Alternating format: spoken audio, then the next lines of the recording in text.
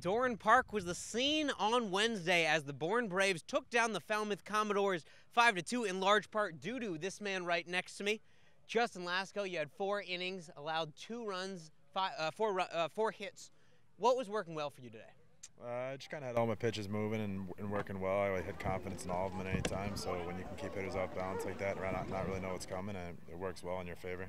And there was a rain out yesterday. You were going to be playing yesterday. You were going to be pitching at Katuitt. How did you kind of stay locked in and stay ready after the game got rained out? I mean, it was definitely tough. You had yourself locked in for a game yesterday, and all the nerves were built up, and you were ready to go, and then you get the word that you're going again tomorrow. So, it's another night of nerves, another tough night of sleep to be had, and, you just got to kind of mentally prepare for that. So, I mean, the first 3 innings, 3 up, 3 down, you were perfect. Did you even know you were perfect? Was that even in your mind, or were you just doing your thing? I mean, you always know you're perfect. I knew I hadn't left the windup yet, and it's a comfortable feeling. But I mean, you eventually have it in the back of your mind, but you have to try to just ignore it and just kind of keep going out there and doing your thing. Alex and I were talking earlier about the job that Cooper Johnson did behind the plate, and when he's calling the game like this, you don't have the capability to work with him at UMass. What was it like working with him for the first time? It was good. I mean, it felt comfortable. It felt natural. I mean, there was a couple times where I wanted something different, but other than that, we were right on page. He was good behind the plate. He was solid. He was sticking pitches. He was doing what he had to do. He threw a guy out on a ball that didn't really go below my head to second base. So it's nice to have someone back there that's pretty solid. And after you guys give up 10 runs in a game like you did on opening day against YD, is it kind of nice to be kind of the stopper and help your team, get back on track and have a good game where you only allowed 2 runs? Yeah, I mean, the pressure's on. You have to be the guy to go out there and throw up some zeros, and I like being in that position. I like having the pressure on me. It's when I think I perform the best. So when I can go out there and do my thing and just kind of settle in and feel comfortable, it's nice. Especially the 1, 2, 3 and to get the first inning jitters out. It was nice. So Justin Lasko goes 4 innings, allows just 2 runs on 5 hits. Really does a good job for the Bourne Braves. They get their first win of the season on the 30th home opener in Braves history. Tomorrow there's going to be a game right back here at Doran Park at 6 p.m. Stay tuned for that. Okay.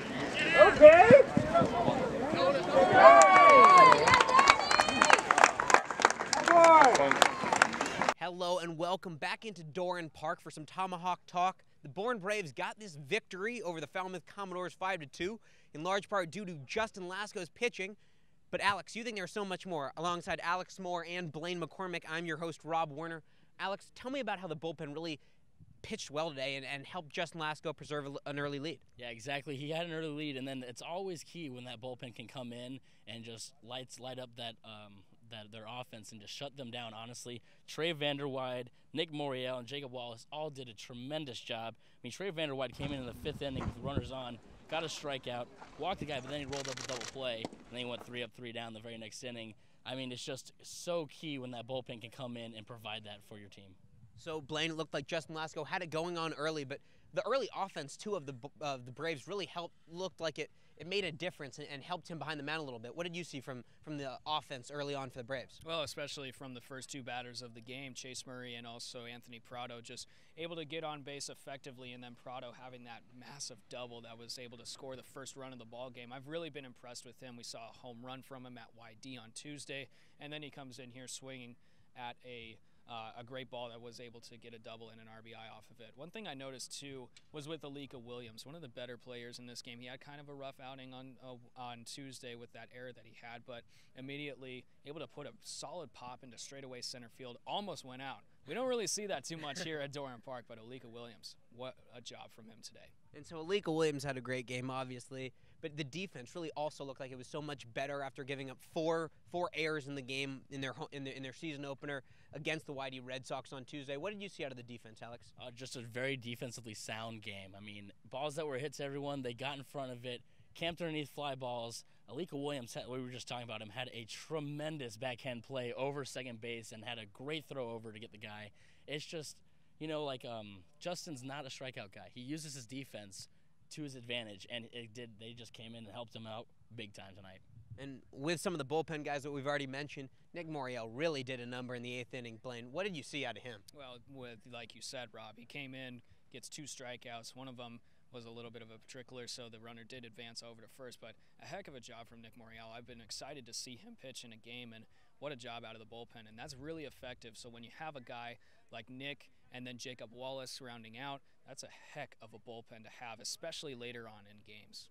So what we do when the Bourne Braves win is we go Brave of the game. Guys, let's each pick our Braves of the game. Mine, I'm going to start it off with Justin Lasko, the starter for the Braves today, and he really was a great pitcher and really helped stop the runs, and they were pouring out against the Whitey Red Sox as the Braves gave up 10 runs. I thought he really did a number in his 4 innings. He couldn't get out of the 5th inning, but he really did a good job while he was in there, and the bullpen really helped him, seal the deal after that.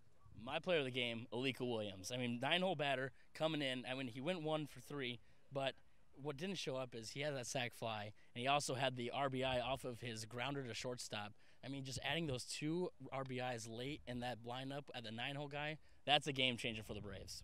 Blaine, what about you? I got to go with Nick Morial. He's been phenomenal at Georgetown, and then he comes into here and really showed that he can pound the zone effectively. Really fast fastball out of the fingertips, effective breaking balls when he needed. Jacob Wallace can be added into that conversation too, coming out of the pen and going into that closer spot. It's always tough to be a closer when you're up in a summer league and playing with a whole lot of guys you don't really know, but also I'm going to give a shout out to Cooper Johnson behind the plate. That's a lot of players of the game for me. I'm being kind of selfish, but like with Cooper, calling a game like that with guys he's never even played before in his first game and then just being here a couple days, really effective job. So overall, I'm going to say Nick. All right, so Nick Morial, we got Justin Lasko and Alika Williams, but a lot of Braves really had a great game today, as in the home opener, the Braves get it done 5-2 over the Commodores. Tomorrow night, we're going to do it again at 6 p.m. for first pitch against the Orleans team, and we will see you then.